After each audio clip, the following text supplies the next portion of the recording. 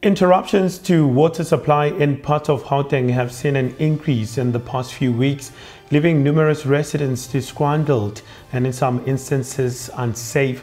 From Soweto to Sandton, residents regularly bemoan the intermittent lack of the basic human right, that is access to running water. Bahaitu, good evening.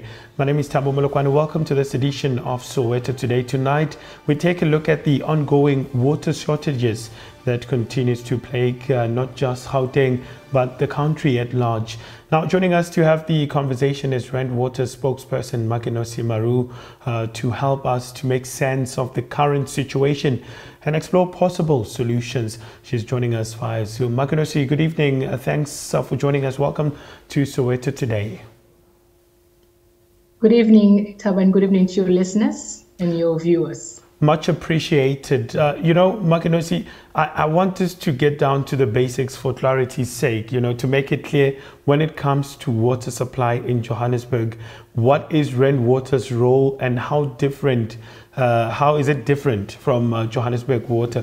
Who is responsible for what? Because, sometimes people get confused on who does what and who does what, if I may put it that way. Maybe just take us through that.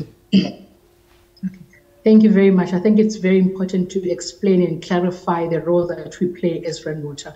So Water, we are a bulk water supply. So we supply various municipalities. We supply 18 municipalities with water. So municipalities are our customers. And then our customers who are municipalities will then supply water to the residents. So that means we purify water. Then obviously it goes through our pipelines. It goes into municipal reservoirs. From there, the municipalities will channel it to go to a resident's house. As you are explaining, more of where we're getting our water and, the process from the source to our taps there, I want us to look at the current challenge, particularly looking at, as we are seeing interruptions, water interruptions occurring so frequently and over so many different areas at once. Actually, what happened, how it started the water challenge, we were experiencing high consumption of water. Because remember, when we moved from one season into the other, so when we moved from winter into spring, the consumption went high. Obviously, people are using more water, filling up their swimming pools, sprinklers, and obviously using water for their lawns, washing their cars. We know how many car washes we have. So also remember, there are also leaks within municipal pipelines. So we have experienced high consumption in terms of as compared to what we're able to supply. So that's where the problem started. What do you make of a statement that was made by the Deputy Minister of Water and Sanitation saying that, look, you guys as Water and several municipalities that you are providing services to are to blame for the current situations that are faced by various areas in the province? I think what Minister was saying, it was more of we should stop blaming each other and pointing fingers and ensure that people do get water. Sometimes we tend to forget that people don't really, I don't want to say they don't care, but people just want water. It does not matter whether it's Water who's supplying or it's somebody else. Somebody says, I just want water if I open my tap. So Minister was saying, work together, stop blaming each other, take overall responsibility, whether it's Water and municipality, working together. And that's exactly what we're doing. We're working with the metros, we're working with other municipalities. We're working very closely. Every morning we have meetings with metros in terms of looking at the water supply, where the need is, which system is doing well, which system is not doing well.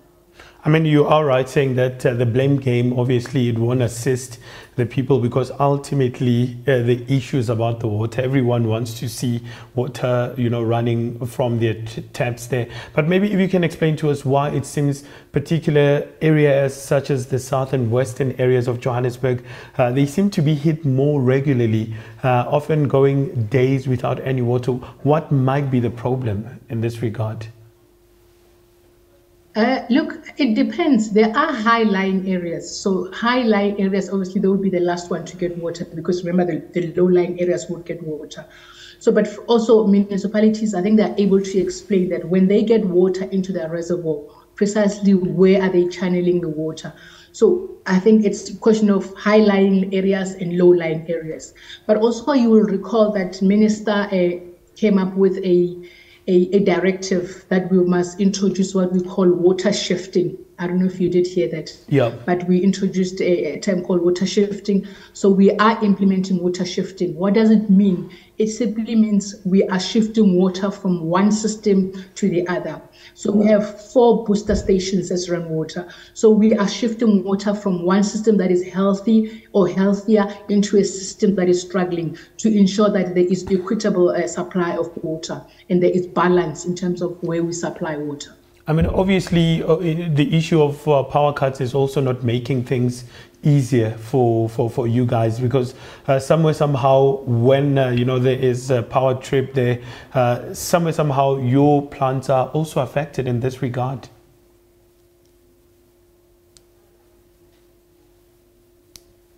Makenosi, I'm not sure if you can hear me there. Makenosi Maroo, who is the rainwater spokesperson, joining us, talking more about some of the challenges that they are facing as rainwaters. We're seeing some of the areas in Johannesburg are actually experiencing water cuts. We will continue that discussion after the break with her. Do stay with us. Welcome back. You're still watching Soweto Today. Thank you for joining us. My name is Thabo Molokoane. Before the ad break, we started the conversation on water supply interruptions and broke down the current situation and why is it that way. Still joining us via Zoom is rainwater spokesperson Makenosi Maroo to continue the conversation. Makenosi, thanks very much for staying on. I mean, before the ad break, I wanted to just get a sense from you on how the constant power cuts, load shedding, if I may put it that way, is also affecting your plants. I mean, obviously, somehow, it's affecting how things are run at various plants that you have across the province. Right. It's very important for us to have power in order for us to pump water. So we have entered into an agreement with power suppliers that we get an exemption from load shedding.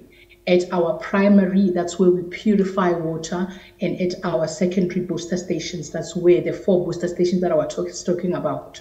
So we do not get load shedding, obviously, from these 2 power stations or plants. But at our tertiary pump stations, we do get load shedding. However, we do have generators in place, so they kick in as soon as there's load shedding. But having said that, Thabo, from time to time, we do experience power dips and power trips. So a power dip that can last for 30 minutes, it can set us back for about 3 or 4 hours.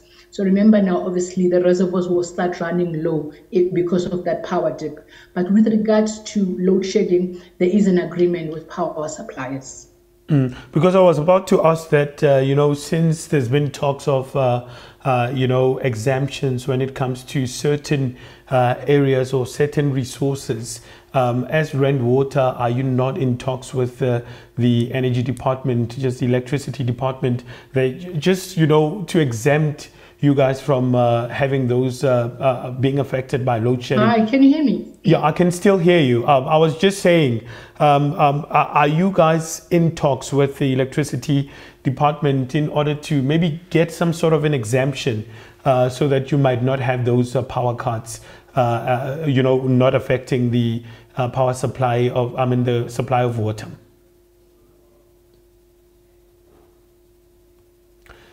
Makenosi, I'm not sure if you're still with me. We are in conversation with Makenosi Maroo, who is rainwater spokesperson, just trying to get a sense of currently the situation there. I believe she's still back with us. Makenosi, I'm not sure if you can hear me, but I was talking more about the issue of exemptions. Are you in talks with the electricity department, maybe somehow to get exempted so that there is constant supply of water? Yes, no, we do have an agreement. As I was saying, the agreement is there, it's in place already, just for our primary and our secondary. So primary, that's where we purify water in Vereeniging and Suikerbosch. And at our secondary booster stations, that's where we boost, obviously that's where we get water, and we supply water to various municipalities. There is an agreement in place. So we do not get load shedding, as I indicated, but we do get power trips and power dips from time to time. But in terms of agreement, we do have an agreement with power suppliers. I mean, also, what has government done, already to help rectify the situation? Has it been adequate enough? I mean, you are saying that, the Deputy Minister was saying that you guys need to come together with municipalities, make sure that you work and resolve the current situation, the current issues that are faced by various areas there. Are they really assisting you as Randwater?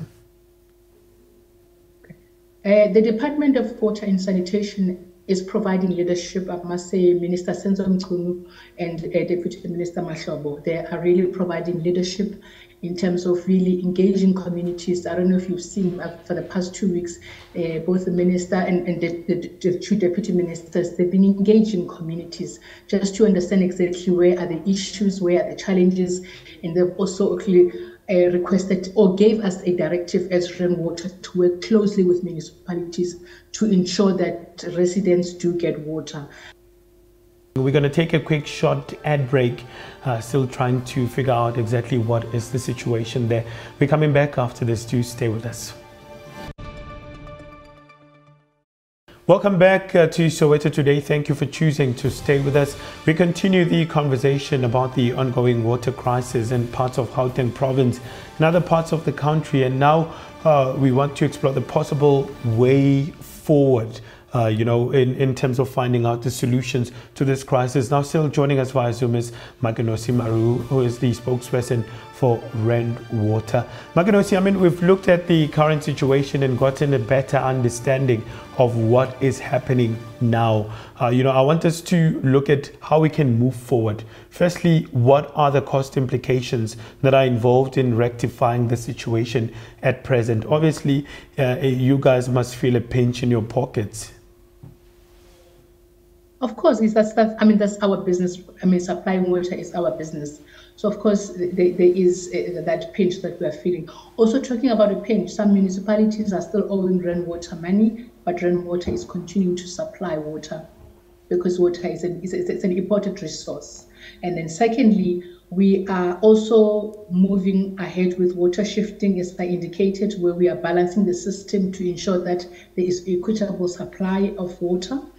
And the third one, we are pleading with residents who have water to continue using water sparingly, and also reminding residents that municipalities are on level 1 up until the end of summer, 31st of March. So we are not allowed to water your lawn. It must be between 6 a.m. and 6 p.m. So around that time, you are not allowed during the day, because remember, water evaporates. So if you have to really use your sprinkler or you have to use a hose for your lawn, it must be before 6 a.m. or after 6 p.m. That's part of level 1. So we are saying to residents and consumers, please use water sparingly, because this is a peak in demand for us. Yeah, I mean, I wanted to ask you, particularly on the issue that you mentioned about municipalities that are failing to actually rectify their balances with you guys. So have you find maybe some sort of a plan in order to make sure that you'll be able to get the money that's owed to you? Because it seems like the debt is really growing by years or by months, if I may put it that way. We are finding each other. Yes, there are still municipalities who are behind, but we are continuing to engaging. Some of them obviously are coming forth, obviously settling their debt. But we have those intergovernmental relation forums, so we are engaging and we are really finding each other. How long will it take before we start seeing some kind of normality as far as water supply is concerned?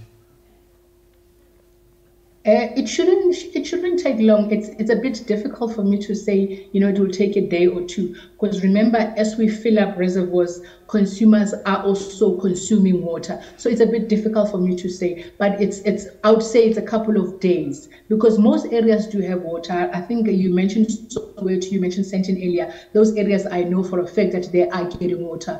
There are parts in Ekurhuleni that are still struggling, but we are sorting that one out, obviously working with municipality. When I'm saying we're working together. So it's not a big number of areas that don't have water at the moment. We are resolving the problem, and we've come up with a solution: water shifting. Just lastly, before I let you go, maybe if we can just share again those practical tips for residents as far as ensuring that the water they do receive is safe for consumption and usage. I mean, we do see that when water returns, sometimes it has milky or brown color, and at times has brown grains in it. How can they ensure that they are safe? It is safe for drinking and also for preservation, if I may put it that way. All right. Maybe let's start with quality. At Rainwater, we're very proud, and we pride ourselves with the quality of water that we supply. It's above the national standards, so we do meet those standards. We actually exceed those standards. So in terms of quality, you have nothing to worry about if you are using water from Rainwater. When it comes to water saving measures and tips, we are requesting and actually urging consumers and customers to turn off their taps when they brush your teeth, repair leaking taps. If you have to use a sprinkler, obviously we spoke about the double one between sunset and sunrise, because water evaporates. Cover your swimming pool if you have a swimming pool, water evaporates. Also install a low flow restriction on taps at home, and ensure that when you water your garden, like I'm saying, it has to be sunset and sunrise. Fix leaking pipes. Yeah, those are some of the tips. And conserve water. Makenosi Maroo, thanks very much for taking the time and joining us this evening. Much appreciated. That was Makenosi Maroo, the Water Spokesperson, detailing the current situation regarding water supply in Gauteng province at present, as we are seeing quite a lot of areas that their taps are running dry there. She's saying that, look, the matter is, at the top of the agenda. They will be able to resolve it. That's how we wrap it up for today's episode of Soweto Today. Remember, we love hearing from you, so please feel free to talk to us about this episode. Simply send us an email. It's sowetotoday@sowetotv.co.za. Alternatively, you can call or WhatsApp us at 081-531-8857.